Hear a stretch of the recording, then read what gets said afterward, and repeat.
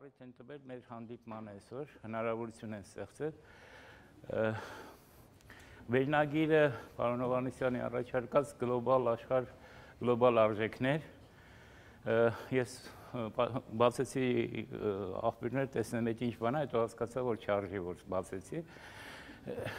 Դրանով զբաղվում են հաստատություններ, որոնք շատ լուրջ են, եւ ես դրանով չեմ զբաղվում, ուրեմն պիտի իմ փոքր անկյունից փորձեմ դրան անդրադառնալ։ Ուրեմն հիմնական ինձ մտահոգող բանը, անկախ ամեն ինչից, արժեքների հարաբերությունն է նախագծային պրակտիկային կամ գործունեության ընդհանրապես կարող եմ ասել։ Արժեքները վերջին հաշվով դրանք գնահատման համար են, գնահատականներ են, օրինակով խոսեմ ավելի կոնկրետ լինի, ասենք այսօր ինովացիան համարվում է լավ բան, որ եթե գործի մեջ կա ինովացիա արդյունքում, ուրեմն դա գովելի է։ Մի բան, որ բոլորին այդպես չէր, ասենք բյուզանդական կայսրությունում, այնտեղ եթե մեկը ինչ-որ դրա համարժեք մի բառ ասեր, կհամարվեր գործակալ կամ ինչ-որ սատանայի ներկայացուցիչ, որովհետև իմպերիան այդ 1000 տարի ապրած, այնտեղ պիտի ոչ մի չփոխվեր, ինչպես այդ Ստալինի ժամանակվա երգում, «Пусть всегда будет солнце, пусть всегда будет мама, пусть всегда буду я», солнце-ն է գիտենք ով է։ Թող միշտ լինին, դա ի տարբերություն, ասենք, հեղափոխական շրջանի ժամանակին հակադրվող բան է, որը կայսրական մոտեցում է։ Ով է ուզում որ փոխվի, ով է ուզում որ նրանք ում որ այդ իմպերիան ձեռք չի տալիս, նրանք մտածում են, որ մարդը օնտոլոգիապես փուլեր է ապրել, նույն բանը չի, այսինքն ամեն հասարակական ֆորմացիայում մենք գործ ունենք ուրիշ մարդու հետ։ Նույնը գեղեցիկի մասին, եթե չեմ սխալվում, գյոթեն էր ասում, որ հույները փորձում էին գտնել իրենց գործում այնինչ նշանակալից է, իրենց մոտ ստացվեց այնինչ գեղեցիկ է։ Որպես գնահատական գեղեցիկը, իհարկե միանգամայն ընդունելի է, հասկանալի է եւ ամենից առաջին տպավորությամբ ասում ես գեղեցիկ է, հետո նոր վերլուծվում է։ Գեղեցիկը վերաբերում է տարբեր բնագավառների, սկսած արվեստներից, գիտություններից, ասենք գեղեցիկի հասկացողությունը ֆիզիկոսն է ուրիշ է բան, բայց ընդհանուր այդ բանը կա։ Հարցն է, որ եթե դուք գեղեցիկը, ինչպես նաև այդ ինովացիան ասեցի, կամ նման ուրիշ արժեքավոր բաներ դնում եք որպես նպատակ, դուք ստանում եք բոլորովին ոչ գեղեցիկը, ոչ էլ ինովացիան։ Դուք ստանում եք ինչ-որ մի բան, որը մանիերիստական բնույթ ունի։ Դա նման է ինչ-որ գեղեցիկի նորմի։ Գեղեցիկի նորմը պրինցիպիալ ուրիշ բան է, քան թե գեղեցիկը։ Սա հիմնական իմ անհանգստացնող խնդիրն է, եւ արժեքները փաստորեն որպես գնահատման ձև դրանց նկատմամբ զգուշավորության հարցն է։ Իհարկե, եթե դուք կառավարող ինչ-որ մարմին եք, ասենք մշակույթի նախարարություն կամ ինչ-որ նախարարություն, որը պետք է որոշի ում է տալիս հնարավորություններ, ում չի տալիս հնարավորություններ, գնահատման ինչ-որ չափանիշներ պետք է ունենան, այդ իմաստուն արժեքները իմաստ ունեն։ Անելու դեպքում հիմա իհարկե էլի դատողություններ արվում է լավի մասին, բայց բոլորովին այլ ձևով։ Եթե ես վերցնում եմ մոդելը, օրինակ, այսօր ոչ ոք չի համարում, որ այդ հունական քիթը լավ բան է, սիրուն է, համարում են, որ դա ինչ-որ մշակութային բան է, որ ժամանակին տենց է եղել հելենիստական շրջանում, մեր Անահիտն էլ տենց քիթ ունի, որովհետև հելենիստական շրջանում է ստեղծված, բայց այսօր իմ ուսանողները, ասենք, Պարսկաստանից 80%-ից ավել ունեն օպերացիա արած եւ ոչ ոք եւ աղջիկները եւ որոշ չափով նաեւ տղաները եւ ոչ մեկի մտքով չի անցնում սարքել չինական քիթ կամ հնդկական քիթ, բոլորը սարքում են արևմտյան քիթ։ Եվ այդ ժամանակ ուզում ես հասկանալ ինչու նա բանը ենթադրել կարելի է շատ կոպիտ իմ տենց ձեռաշեն մտքով, որ գուցե նրանից է, որ իրանց երկիրը այսքան տարիներ շարունակ կախում ունի այդ պատժամիջոցներից, ճնշումներից եւ այլն, ամենից ինչ որ մեկը կարողանում է նրանց թելադրել ինչ անել, ինչ չանել, եւ ուրեմն նրա քիթը ցանկալի է, իհարկե այդ գործողություն անողներից ոչ մեկը դրա մասին չի մտածում։ Հիմա ես ասում եմ գեղեցիկի տարբերությունը այդ հավանումեմից, կա հավանում եմ հասկացողությունը, որ գեղեցիկի հետ կապ չունի։ Այդ հավանում եմը կախված է իմ այդ օրինակ այդ պարտական քիթ ունենալու կամ չունենալու հետ եւ այլ անձից հետ է կախված։ Գեղեցիկը օրինակ վերեմ, որ ինձ հետ պատահեց Սան Ֆրանցիսկոյի թանգարանում, ուշանում էի, արագ գնում էի եւ հանգած զգացի, որ ինչ-որ բան եմ տեսել, որ այդպես բան չէր կարող լինել։ Եվ հետ գնացի։ Ես պնդում եմ, որ այդ երբ որ դու չէիր ուզում նայել, բայց հետ ես գնում, որովհետեւ ինչ-որ բան գայթակղել է, այդտեղ կապ ունի այդ գեղեցիկ բառը։ Իսկ այդ ինչն էր ինձ հետ տարել, ճմրթված թուղթը։ Ճմրթված թուղթի մեջ ինչ գեղեցիկ բան։ Ուղղակի հարցն է, որ ճմրթված թուղթը միշտ եզակի է լինում։ Իսկ փաստերն էր, որ այնտեղ երկու հատ նույն ճմրթված թղթից էր։ Այդպես բան հնարավոր չէ, դա հետ է բերում, որովհետև այդ օրինաչափությունը դու ընկալում ես, որ կա, բայց թե ոնց է, այդ չի տեղավորվում այդ բանը։ Դա լրիվ ուրիշ բան է, քան թե նորմա։ Նորմը միշտ ենթադրում է անմիջապես իր գոյության հետ կապված կենսական բան, անհրաժեշտության հետ կապված մի բան։ Իսկ այս իմ ասածը բոլորովին կապ չունի, ասենք դուք տեսնում եք թրթուր տերևի վրա, որից կարող եք զզվել, բայց կարող եք նայեք, թե ինչ մազալու թրթուր է ու ուշանակ գործից, ասենք թե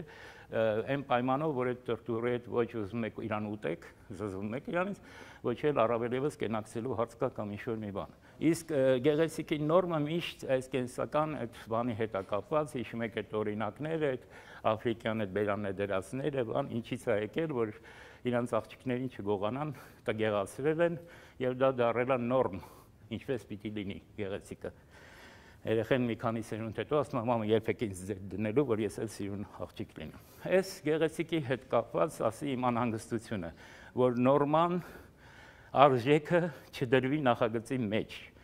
այլ նախագծից բխի։ Հարցը ինչու՞մն է։ Այստեղ սովորական նախագծերում ուրեմն առաջի հերթին ոնց որ բժշկական process-ի ժամանակ սկզբից պետք է անալիզները լինի։ Անալիզները 1, 2 եւ այլն n, հա, ինչա տրված։ Ես ասեմ, այս տրվածի մեջ ինչքան հետաքրքիր է հեղինակը, ինչքան լավն է, այնտեղ այնքան այս n-ը չի բավարարում, մի բան էլ այս կողմեն կողմա լինում։ Այսինքն սրա մեջ կարող է ինչ-որ այթմներ այդքան չհետաքրքիր են, բայց այս միջին, ասենք, ընդունված ցանկից մի պարամետր գոնե ավել է, կամ ինչ-որ մի բան ուրիշ անալիզել ունի ինքը։ Սրանից հետո դրվում է հնարավորությունների դաշտը, որի մեջ այս գործոնները իրար փոխազդում են եւ այլն, եւ այս process-ի մեջ է որ մտնում է ինչ-որ pattern-ներ։ Եթե դուք սա թողեք ինք իրան, մեկը այն ոնց որ կրգլովի հեքիաթում խեցգետինը, կարապը եւ չգիտեմ ինչ է, սրանք քաշում են իրար տարբեր կողմեր, սրանք չեն համաձայնվում, այստեղ ինտենսիվ տարբերություններ կան, այստեղ շարժում կա այս process-ը, որը տեղի ունենում է այս տրվածների համադրման ժամանակ։ Որպեսզի այս process-ի տակ չմնա հեղինակը, իմիջիայլոց այստեղ ճարտարապետն է տեսա, Ալվարո Սիզան է ասում, որ ես չեմ սպասում, որ այս ամեն ինչը իրի մի բերեմ, որտեվ տակը կմնամ, այնքան բարդ է այս տվյալների ցանկի հարաբերությունը, որ ես չեմ դիմանա, դեպրեսիվ է ինքը, ու ինքը անընդհատ սրա մեջ գցում է ինչ-որ pattern-ներ։ Արդյոք այս խնդիրը լուծվում է այսպես կամ այնպես, ինչից է գցում։ Տիպաբանական ուսումնասիրություններից, տիպաբանությունից, ասենք, կարող է այս խնդրի լուծումը, ասենք, թե ուխտ է։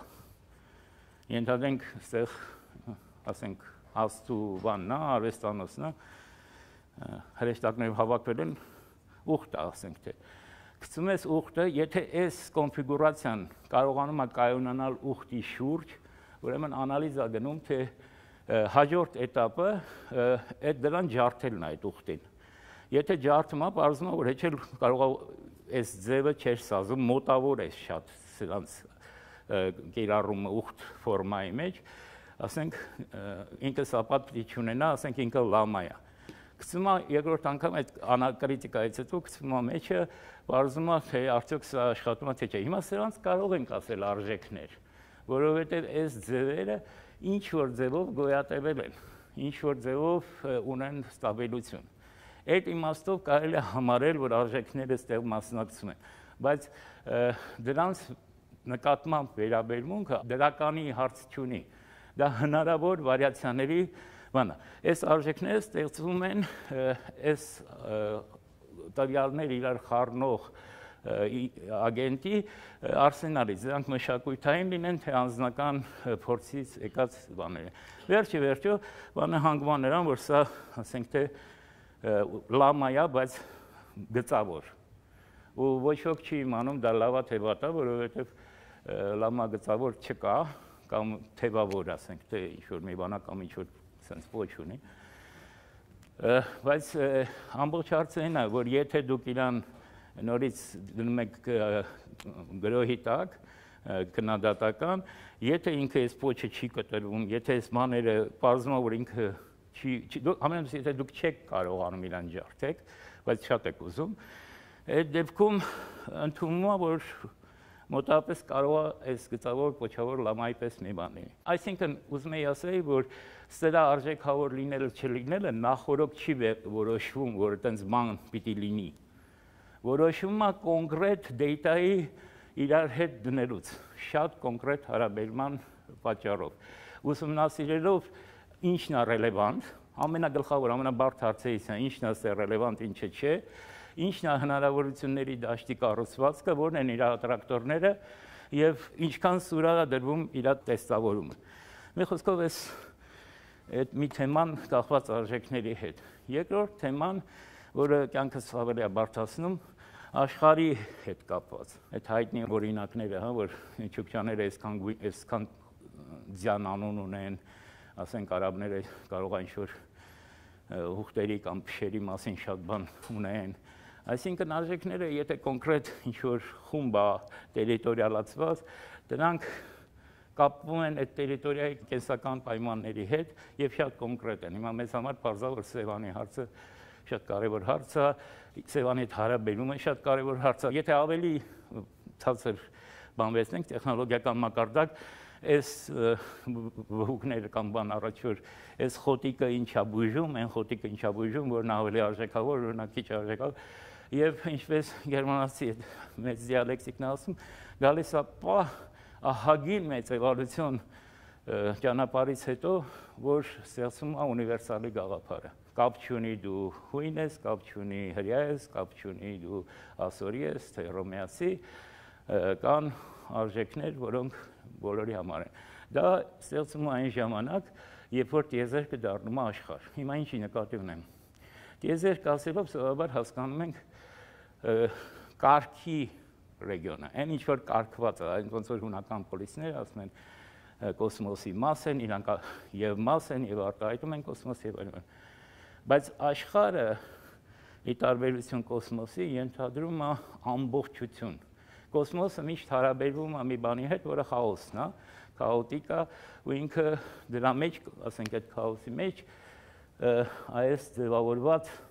կոնֆիգուրացիան է, ենթադրենք։ Աշխարհի դեպքում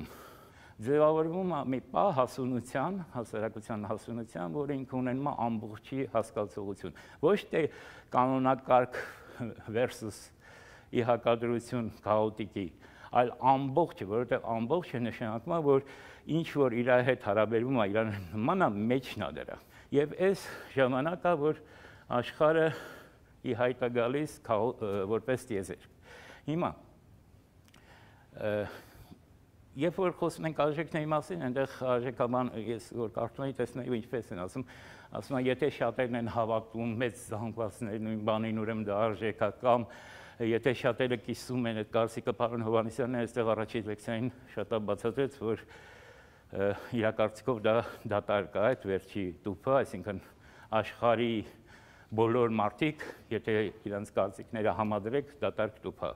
առաջանում, բայց ես չգիտեմ դա ոնց ասեմ մտակառույցը այնպես է ենթադրում, որ կարելի է բոլորի հետ առանձին կապել, ես պետք է իմանամ բոլորի լեզուները եւ ինչ որ ամիջական ձևով գումարեմ այդ ամեն ինչը, բայց սովորաբար այդպես չի լինում, ինչպես ինքն էլ ասեց, դա լինում է աշխարհում հարությունները ձևավորվում են,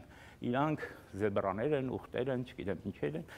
իրանք ունենում են իրանց գլուխը, կառավարումը եւ այլն եւ այլն, եւ այսօր դրա այդ պատճառով է, երբ որ մենք աշխարհի միս կամ ունիվերս գեղեցիկ ենք տեսնում, նա ունենում է որոշակի հատկանիշներ։ Այսօր ճարտարապետական ասպարեզում, ասենք,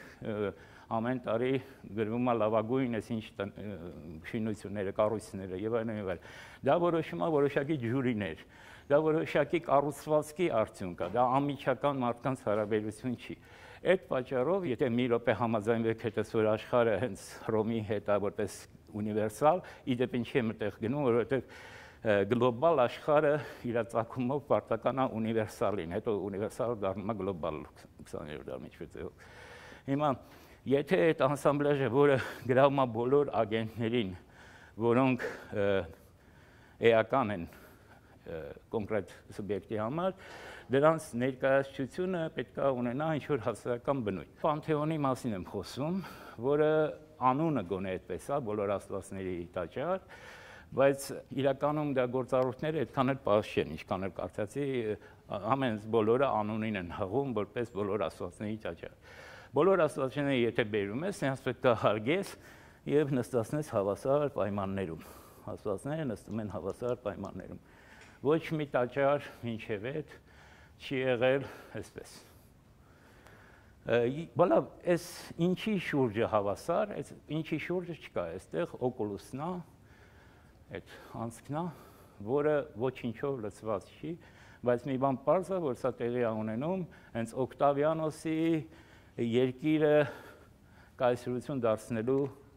արդյունքում։ Սա Իտալիայում գտնվող բնակուլար, որ ասում են, ինքնաշեն ժողովրդական տներն են, որոնք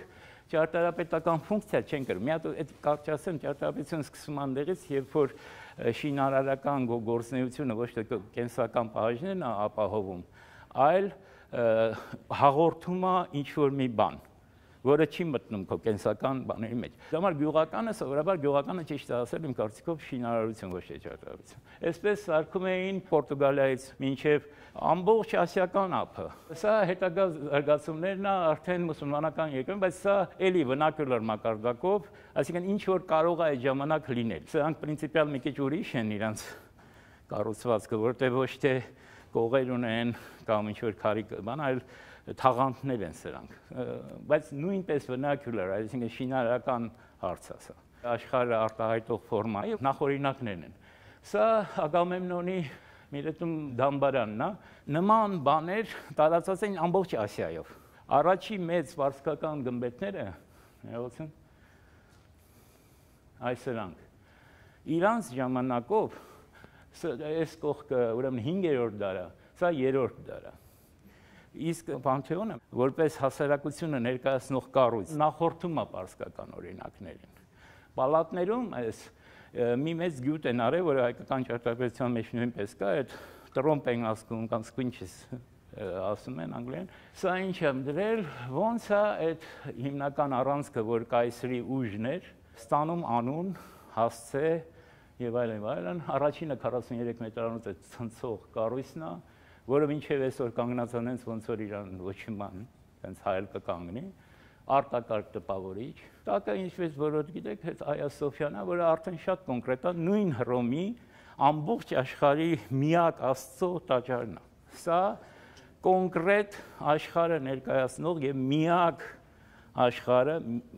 չհասված այն հերու իրանց այդ ոնց ասեմ, կենսականորեն այդպես անհրաժեշտության մեջ չգտնվող Չինաստանի կամ Հնդկաստանի հետ կապ չունեցող, իմիջիայլոց Հնդկաստանում չկան գմբեթներ, ստուպաները, որոնք չենք դրել, չէ, ստուպաները հիմնականում լիքը ծավալներն են, ոնց որ ասի Ագամեմնոնի գերեզմանն է, դրա մեծ տեսակներն են, թումբերն են, թողաթումբերն են, հա, մաունտ կամ կուրգան են ասում ռուսները։ որի մեջ կա փոքր բանը, հետո միայն 15-րդ դարից հետո 17-րդ դար եւ այլն նոր սկսում է գմբեթ մեջը ձևավորվել։ Իրանց գմբեթները շատ փոքր են, այտենց նախ հին շրջանում։ Վերադառնանք խեմ խոսում սա մասին։ Սա ներկայացնում է այն ժամանակ աշխարհը իր սկզբունքով, իր արժեքային համակարգով։ Ու այս դրած աշխարհը,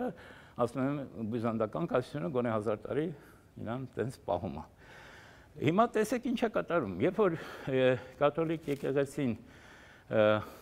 թագավորներն են շարունակում եւ այլն Եվրոպայով եւ այլն, Եվրոպայում ոչ մի տենց բան չի կառուցում։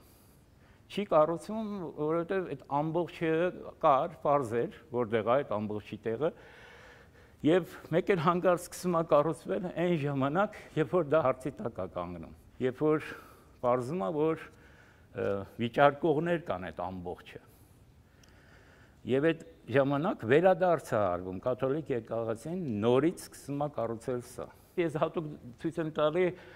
այն օրինակները, որոնք չեն կառուցվել, ուրեմն աչից բրման տնա, սա սանգալոնա։ Տեսեք, շենքը ինքը ի տարբերություն կառուցվածի ներկայացնում է ոչ թե մի բան, այլ ոնց որ քաղաք։ Ինքը այդ աշխարհն է։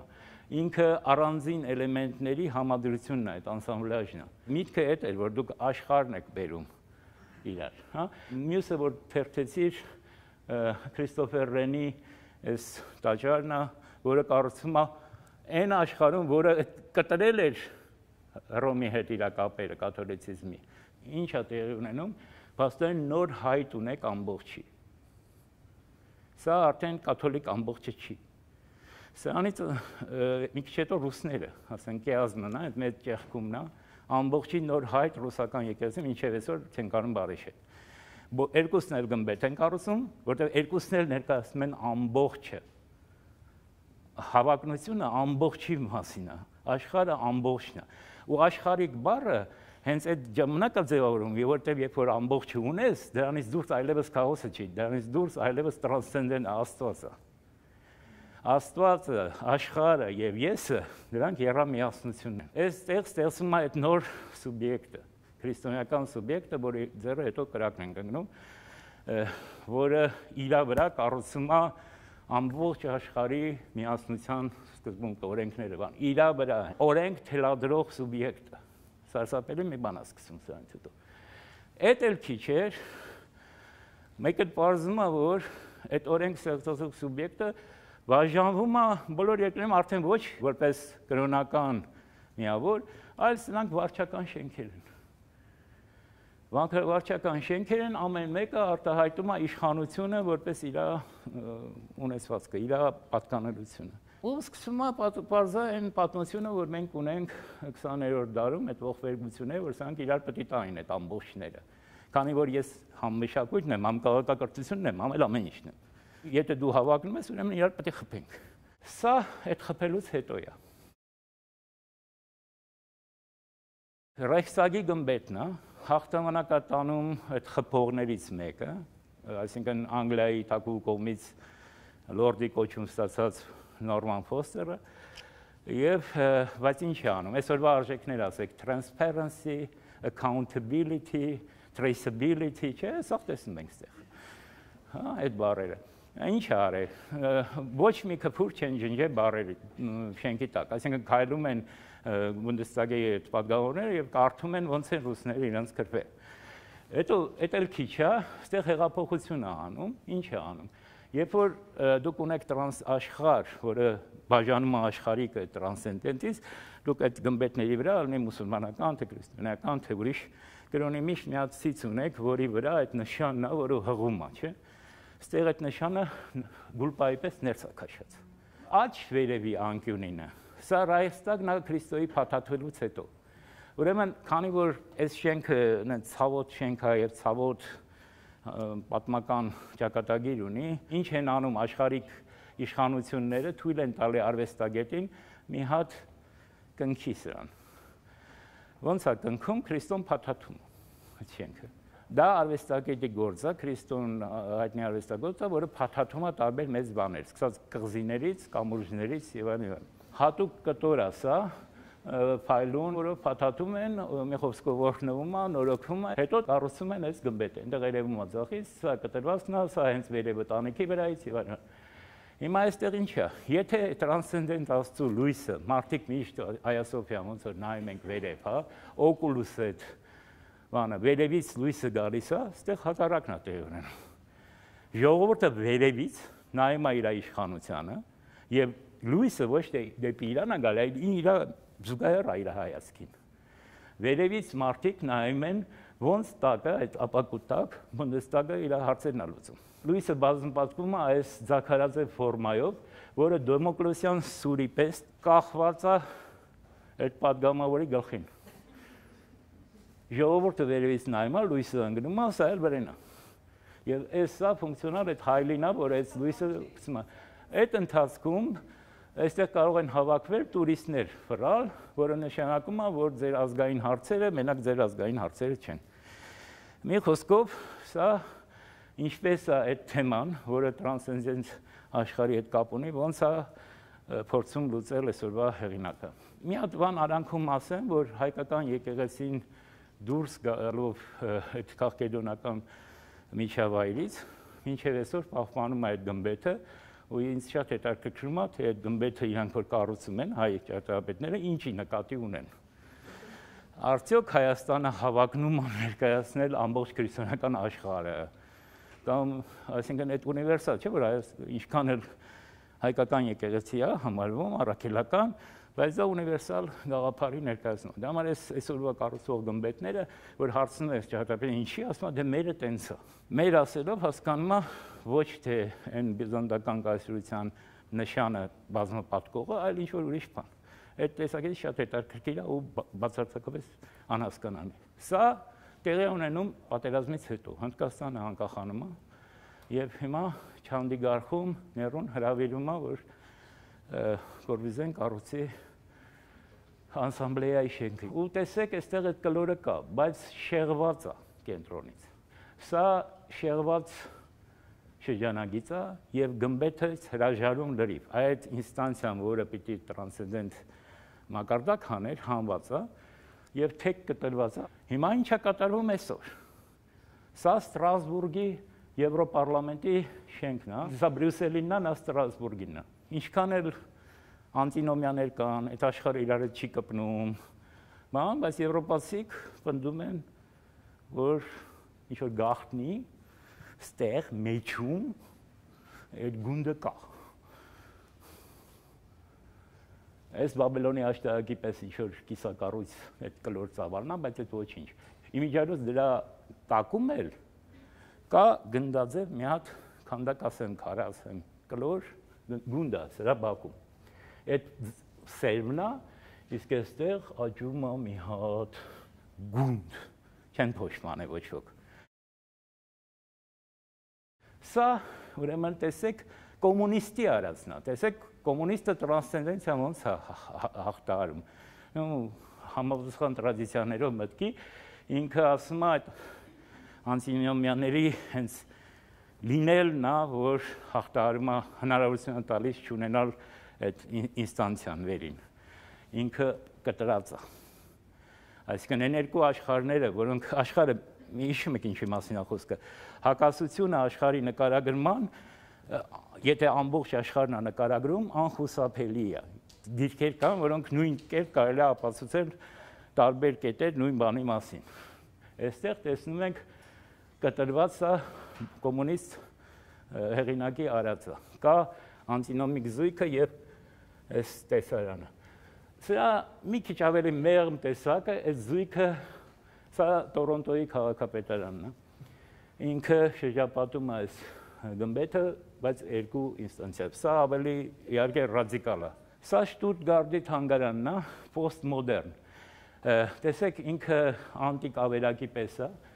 այս ծավալն է, որը զրկվել է գմբեթից, երկինքը բաց է, բայց նաև սենց ծամոնի գույնի մեջը կյանք է փռում։ Այսինքն ավերակա ֆայլուն շենքա Սիրլինգի, որ երկու մակարդակներ, երկու փողոցներ, մեկը վերև, մեկը ցածր, կապում է, դու կարող շենքի վրայով գաս անցնես ներքև։ Սա դետալներ չեմ դե, բայց ինքը ունի տենց ժամանակը հիշեցնող իրոնիկ ներկայություն գույնի միջոցով, ձևի միջոցով։ Սա Մարիո Բոտաս Սան Ֆրանցիսկոյում էլի այդ ծավալը, որը պիտի որ ինչ-որ տեղ տաներ, կտրված է եւ սա արվեստի թանգարանն է։ Սա Կորբյուզեի արածի ինչ-որ վարիացիա է։ Այստեղ ափսոս երևում է մյուս կողմից ջուր է եւ ունի երկրորդը սրա կիսված է ներկայությունը։ Հետո սա ուրեմն նույն թեման է, բայց արդեն տաճարն է, եկեղեցին է զրկվում այդ նշանից, սլաքից իրա։ Եկեղեցին չունի, դրա փոխարեն ինչ-որ էկոլոգիական բան է, ծառեր են աճում վրան։ Էլի այդ կլորն է ամբողջի գաղափարը, որտեղ Աստված կա, երբ որ ամբողջ կա, երբ որ ամբողջ չկա, Աստված էլ այնտեղ սկսում է չլինել։ Սա միլենիում եկեղեցին է Հռոմեի պապի արած, տեսեք հռոմեացիք քնքշորեն հրաժարվում են ամբողջից։ Սա գնդի ինչ-որ հատված է, եւ այսպես կորա, եւ այս կեսը։ Սա հաղթած նախագիծն է։ Շատ ավելի հետաքրքիր է չհաղթած նախագիծը, որը հրյայի գործ է, Պիտեր Այզենման, որը ընդհանրապես ասում է, որ այդ մեջտեղը ծակ է։ Չկա այդ ղազանը։ Կա ընթացքներ եւ ընթացքների տրոփյուն, հա, ընթացքների համադրություն, ինչ-որ պահ կոնտրապունկտ ասենք։ Գնդի գաղափարը մինչև այնտեղ պետք է դեռ բուսնի, հələ չի բուսնել եւ միության շենքում խաղարկվում է տարբեր ձևերով։ Սա Փարիզի Լավիլետ այգում գիտության եւ տեխնոլոգիայի տաղավարն է, Միտերանի շենքերը իմպերիալ տիպի շենքեր են եւ շատ մոնումենտալ, շատ մկանով շենքը եւ դեմացը դրած է այդ գունդը, որը իհարկե սակրալ չի, դա կինոթատրոնը հայլային է, դու մոտենալով տեսնում ես ամեն ինչը, ինքը ոչ թե բանում, այլ ոնց որ աշխարհը մեջն է, հենց էլի ամբողջ աշխարհը մեջն է թարս։ Մի ուրիշ տարբերակ, անգլիական տարբերակ, էլի միլենիում դոմ կոչվում է, որը սկի գմբեթ էլ չի, բայց գմբեթաձև ոսպնյակաձև այդ ձևի տաղավարը էլի հավակնություն բրիտանական հազարամյակը նշել, այդ միլենիումը նշել գմբեթի ձևով, որովհետև տեխնիկական ցուցահանդես է տակը, ինչ-որ տնտեսական հաջողությունների։ Նա էլի տաղավար է, Բուքսմունստեր Ֆուլեր, որը ամերիկյան շատ հետաքրքիր հեղինակ է, որը Ամերիկան է այսպես ներկայացնում։ Ամբողջ Ամերիկան համաշխարհային ցուցահանդեսում Expo, որի մեջով հետո գնաց գերանցում եւ այլն, ամենից հավակնությունը էլի Ամերիկան ցույց տալ որպես ամբողջ երևույթ, սա հրդեհվեց իմիջիայլուց։ Հիմա այստեղ գալիս ենք մեր ժամանակ։ Ես սա դրել եմ որպես իրար հակառակ երկու պատմություն։ Սա ճապոնական է, սա Բերլինի հոլոկոստի թանգարանն է։ Ուրեմն տեսեք ինչ է, Տոյոյիտոն, որի գործերը հաճախ մտցնում են այդ էկոլոգիական շրջադարձ վերնագրի տակ, ինքը համարում է, որ կան տեղեր, որտեղ տարբեր ֆունկցիաներ են տեղի ունենում, այս մեծ, այս գմբեթատիպաբաժուրների տակ տարբեր ֆունկցիաներ կան, որոնք կարելի է բարակույրով փակել կամ չփակել, բայց որոնց արանքում կա ազատ անցում, որտեղից ուզում ես կարաս գնաս։ Ինքը ամբողջը չի, բնականաբար ամբողջը չի, բայց ասամբլաժ է։ Այսինքն ամբողջը պրոբլեմատիկ է դառնում, երբ որ աշխարհին է վերաբերում, այսինքն որպես աշխարհ է հանդես գալիս, բայց ցանկացած անսամբլաժ ինքը ամբողջ է, փոքրիկ է։ Եվ սրա մեջ ազատ երթևեկություն է։ Սա հակառակ է։ Սա հրեական այդ ճանապարհն է, որը ճակատագիրն է, որը այսպես բեկվելով եւ վրան տեսնում եք սպիներով անցնում է, սա փաստորեն ինչ որ ցանցարանք կարող է ունենալ, բայց որպես ճակատագիր իր մեջ ունի այս բաց առանցքը, այստեղ ծակ է իր մեջ, խորը շամփուրի վրա տապակվող ճանապարհն է։ Սա է սրա սխեման է եւ հետաքրքիր է նաեւ նայել այդ գլոբալ արժեքների մեջ, որ բոլորովին չի վերանում գեոգրաֆիան, կղզիներ են, որոնց մեջով դուք կարող եք նավարկել։ Սա ճանապարհը ինչ որ թշնամական ասեմ, թե ինչ միջավայրում։ Մի սկանդալային կառույց, որը եղավ Փարիզում, եւ ես զարմացած եմ, ոչ մի անգամ չէի տեսել այնպես բան, որ քաղաքական գործիչները տենց ակտիվությամբ քննադատեն ճարտարապետական գործ։ Օրթոդոքս աշխարհի ներկայությունը Փարիզում, որը հենց մի կերպ ընդունեցին։ Սա մզկիթը, որը էլի նույն տեսակ բանը, բայց տեսեք, սա էլ այս բանի տակ է։ Հիմա կարող ասել գործ ունենք պպզած աշխարհի հետ։ Աշխարհը այստեղ թաքնված է, այնտեղ պպզած է, այնտեղ